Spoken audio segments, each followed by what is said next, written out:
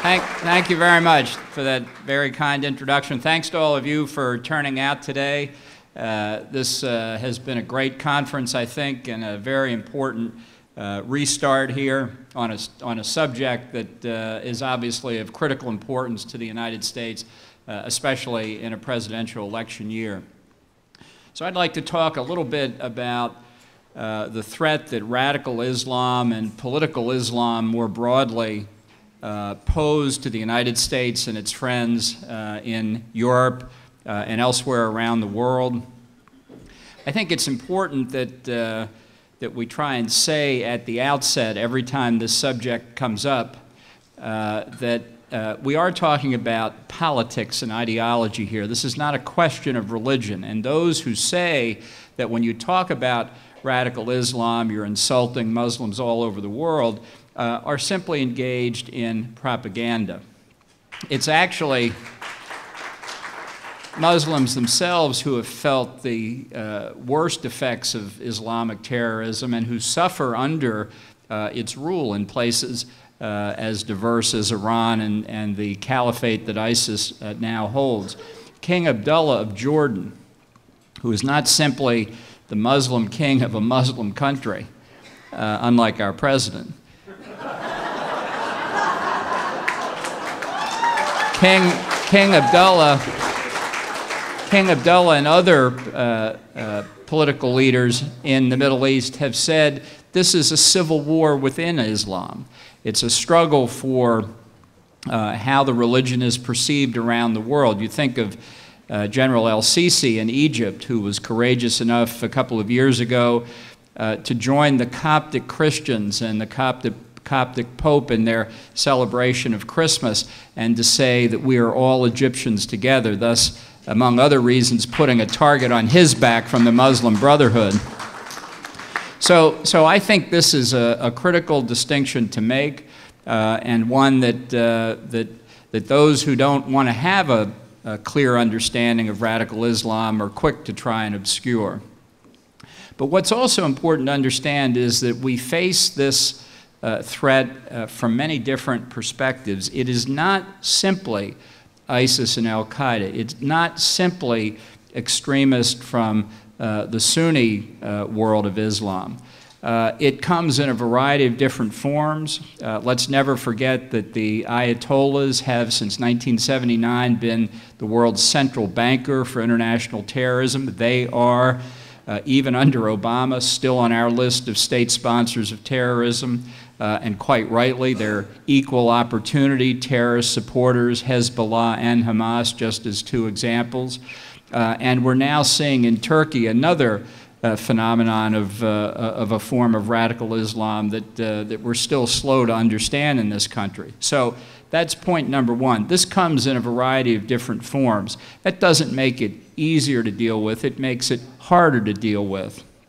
I compare it in some respects, and the analogy is far from perfect, but I compare it to the kind of anarchy that we saw in Europe after World War I, when established empires had broken apart and anarchism and fascism and communism sprang up in all different kinds of places, not successfully, except in the case of Russia. But the fact that there was so much turmoil didn't make it easier to try to restore order. Ultimately, it led to fascism in Italy and Nazi rule in Germany. So they come in different forms, but their totalitarian urges are the same. And that's true for radical Islam today, all across the broader Middle East. And second, it's important for us to understand that the strategic threats that the United States faces are not simply from the radical Islamists themselves. Other powers that don't wish the United States or our friends well are fishing in these troubled waters and are making alliances of convenience with the radicals, sometimes providing them material support, sometimes just being on the same side, sometimes turning a blind eye to what happens, that cause us trouble as well. So let's take a look at a couple of these threats and see what we need to do about them. And let me just start with Turkey, because I think this is a profound moment of crisis in Turkey. It's been building for a long time, but it has both of the elements that I mentioned. We don't think of Turkey as a problem from an Islamicist point of view, but it is now. And it's a prime example of an external power, in this case Russia, taking full advantage of an Islamicist wannabe to cause us and our friends in the Middle East trouble. Now, it's very clear that after World War I, when the Ottoman Empire was broken up and the last Islamic caliphate ended, that Mustafa Kemal and his cohorts in the Turkish military wanted Turkey to be a secular state, would be Islamic in the religion of the people, but it would have a secular constitution. It would be oriented toward Europe. They redid the Turkish alphabet just as one example of an effort to do that. They established the judiciary and the military as guarantors of the secular nature of the Turkish constitution, something perhaps hard for us to understand in the West, to see the military in that role. But they knew that the Ottoman Empire and what was left of it in Turkey carried this baggage of political Islam all across the country, and that it would take time to overcome it. Sadly, they didn't move fast enough, and now we have President Erdogan, who is exploiting the opportunity that's been provided by recent events to move the country in a direction that he's been very clear throughout his political career that he wants. He wants an Islamic state. He wants the end of the Kemalist secular vision for Turkey. He's worked over the past 10 or 12 years to purge the military of secular leaders. He's done the same in the judiciary. He is an authoritarian by nature. He said 20 years ago when he was mayor of Istanbul, democracy is like a streetcar. You ride it to the stop you want, and then you get off. And he's getting off right now. The failed military coup, in my view, was most likely the last gasp of the secular generals. I think they figured that if they waited even 6 months or 12 months or longer, they'd have no chance. They may have thought their chances were slim, but they decided to move. They turned out to be either wrong or ineffective, and obviously we see what's happened in the aftermath. There are press reports from Turkey that the government is going to release 38,000 ordinary criminals from Turkish prisons so they can fit the people that Erdogan has arrested. The last number I saw was a mere 16,000 political opponents that he's arrested. He said these were coup plotters. You know, look, if they had been coup plotters, the coup would have succeeded. And obviously, if you do the math, there are about 22,000 more people who ought to worry they're about to get arrested too. So what he's doing is clearing the boards of his political opposition. Whether he will go so far as to declare a Turkish caliphate or not, I don't know. But he has certainly done everything necessary to lay the groundwork for it. And here's where the second aspect comes in. He's now openly negotiating with Moscow for a new Turkish-Russian relationship. Now, this, over the centuries, has been a very fraught relationship for geographic and political reasons that we don't have time to go into. But look, the first post-coup meeting with a foreign leader that Erdogan had was with Putin in Moscow. One of his deputy prime ministers said yesterday that they would consider allowing Russian fighter planes and bombers to use the Incirlik air base, which is where American forces have been based for decades. They attacked other NATO members for not being transparent with them. Turkey's obviously in a huge confrontation now with the European Union over both Turkish emigres into Europe and also the what must be now in the millions so-called Syrian refugees that they've allowed or encouraged to transit Turkish territory to enter into the continent of Europe. This is a potentially profound moment for Turkey's relationship with the West. It may be that it doesn't want to sustain membership in NATO. It will mean a huge strategic loss for the United States If we remember Turkey's role during the Cold War, it's absolutely pivotal. It controls, obviously, the Dardanelles and the Bosporus, the access from the Black Sea to the Mediterranean. That's been the subject of Russian-Turkish hostility over the centuries. And it was historically seen as NATO's link to the Muslim world in the Middle East. All of this is at risk now. Now, I'm not saying it's completely gone, but it's hard to see who in Turkey will raise the alarm for the Turkish people. I don't really think that's where they want to go, but that's where Erdogan is taking them. And since most of his political opposition has either fled the country or is in prison or soon will be, it's hard to see where there's any way of stopping this progress. In response, the Obama administration has sent Joe Biden to Ankara. So you can see why I'm so pessimistic about the chances here. This is one of the pillars of potential conflict in the region. You have the Persians in Iran, the Turks in Turkey, and obviously the Arabs, led more or less informally by Saudi Arabia, just for financial reasons, if no other. These three great contending forces that have been in conflict for millennia now, you can see this rising again. And it's no secret that, particularly in response to Iran's nuclear weapons program, Turkey itself has begun a nuclear program that undoubtedly has a weapons orientation in mind. So here we have a country that's been an ally of the West for decades, moving away from us while the United States watches it happen. Turning to the larger Middle East itself, this is a period of chaos. We've moved from a point where we have a crisis in this country or a crisis in that country or a crisis in another country to the entire region spinning into anarchy. This is potentially catastrophic for Israel, catastrophic for the oil-producing monarchies on the Arabian Peninsula. But look at what's happening. Borders and governments that have existed for a century or more, some obviously less than that, are disintegrating. Effective state control over large swaths of territory has ended.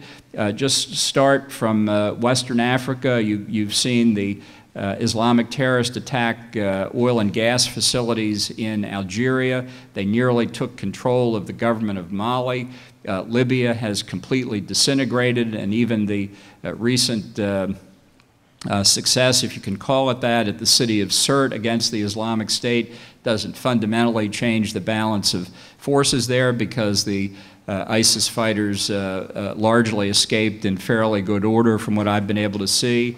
Boko Haram is ripping Africa apart in the seam between largely Arab, largely Islamic North Africa and sub-Saharan Africa, black, largely Christian and animist, in Nigeria, in Cameroon, and in other countries as well. Sudan is descending into multiple civil wars yet again, Sudan and South Sudan. Somalia hasn't had an effective government in over 25 years. Egypt has lost control of the Sinai Peninsula, and weapons traffickers, human and drug traffickers are rife in the Sinai. In Yemen, you have the rare distinction of what used to be a country hosting al-Qaeda in the Arabian Peninsula, ISIS, the Houthi rebels backed by Iran, all on the back door of the 6 oil-producing monarchies of the Gulf Cooperation Council. Obviously, ISIS itself and its territory in Syria and Iraq, I've argued that Iraq and Syria have both ceased to exist as functioning states. In Iraq, the Kurds are functionally independent. They're not about to be pushed back into an Iraq controlled by a regime in Baghdad that's essentially a puppet regime for the Ayatollahs in Tehran. The Sunni Arabs, likewise, if the Kurds don't go back in, are not going to go back into an Iraq where they're outnumbered 3-to-1 by the Shia under the dominance of Iran. And Syria, in its own respect, I think is clearly broken apart. I don't know who's going to put that together, although I will say this. I think one consequence of what Erdogan has been doing in Turkey is to set up the possibility of a modus vivendi between Turkey and Assad. It had been Turkey had been one of the leaders in the anti-Assad coalition. I think Erdogan wants stability with the Russians. They have a way of giving that to him. So if Turkey stops its role in the anti-Assad coalition, such as it is, virtually guarantees Assad remains in power. Iran I'll come back to later since it's such a special case, but then in Afghanistan we have Taliban and al-Qaeda very, very close to retaking power. I think it depends largely on who wins our presidential election, because I think if Obama's policies continue to be pursued as he really wanted to, we'd have been out of Afghanistan already and the Taliban would be back in control. And let's not forget Pakistan on the eastern end of this survey of horribles, always in danger since inception, since the partition of the British Raj, a weak and unstable government, but now one with between 60 and 200 nuclear weapons. If Pakistani Taliban took control, or another radical group in Pakistan, they would have an arsenal of nuclear weapons immediately that would make them a more serious threat than Iran. And the American policy over this vast region has been one, at best, of indifference. You know, if you were the government of Israel, you would be praying for a little bit more indifference from this administration. It beats the actual policy they've been pursuing, which is the most hostile to the state of Israel since the modern state was created in 1948. We've never seen anything like it. And you know who is most incredulous at the hostility that we've displayed toward Israel? Leaders of the Arab countries of the Arabian Peninsula, who pull their hair out and say, if that's the way America treats its best friend in the region, how will they treat us when our time of troubles comes? And they are deeply concerned, as they should be, that ISIS is perfectly capable of carrying out terrorist attacks against those regimes. And don't put this scenario too far aside, that you could find a way for ISIS to cooperate with the Russian, Syrian, Hezbollah, Iranian coalition to proceed against their real mutual enemies, namely the oil-producing monarchies. Any country that's capable of signing the Molotov-Ribbentrop Pact right before World War II is perfectly capable of cutting a deal with ISIS. And the vulnerabilities of countries like Bahrain, Eastern Saudi Arabia, and the rest are all too apparent. And they see no prospect of getting American help. Obviously, they are societies ruled by a very small elite. Senator Claiborne Pell, who nobody would have mistaken for Holmes or Brandeis, once said about Saudi Arabia, you know, there's got to be a problem with a country that's ruled by 3,000 cousins. And so the vulnerability to terrorist attack of these societies is intense indeed. And what we've seen over the past 8 years, really, is the retreat of American influence from the region as a whole, a complete absence of a strategy to deal with ISIS in particular, an unwillingness to do what's necessary to protect us from this sophisticated threat, a group of Islamic radicals who are better at internet propaganda than we are, who can recruit and train and motivate their adherents at a distance over the internet in Europe, in the United States. It's not merely this wave of hundreds of thousands of refugees into Europe and ultimately into the United States that poses the threat. It's even if they're not radicalized when they leave, they can be radicalized at a distance. All of this talk you hear from the media about lone wolf terrorists or self-radicalizing terrorists, sort of like spontaneous combustion. They were normal people one day and the next day they became terrorists, is fanciful. There are networks of support. Communication over the internet is easy. We are doing nothing in response. We have failed to understand the ideological nature of this war, and we failed to take adequate military steps to collapse the caliphate as soon as possible.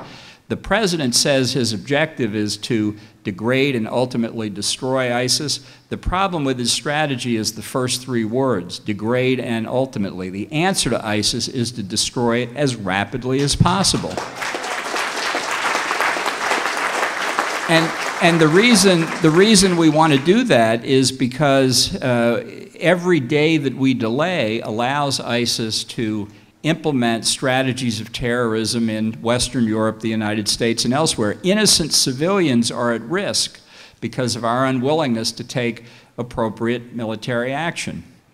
And just earlier this week, Secretary Clinton said that her opponent actually advocated having American troops involved, and by God, under her administration, there would be no American combat troops involved. Maybe somebody should tell her there are 5,000 American fighting personnel in Iraq today, and over 500, we don't know the exact number because it's classified, inside Syria.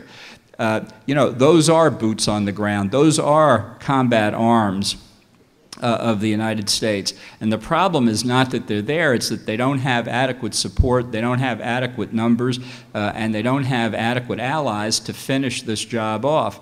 And let's face it, even if we destroyed the caliphate in Syria and Iraq today, they'd simply move somewhere else. I think that's what they're doing now. That's another consequence of a delayed, slow-rolling military strategy, is that they can redeploy to whatever their plan B or plan C is.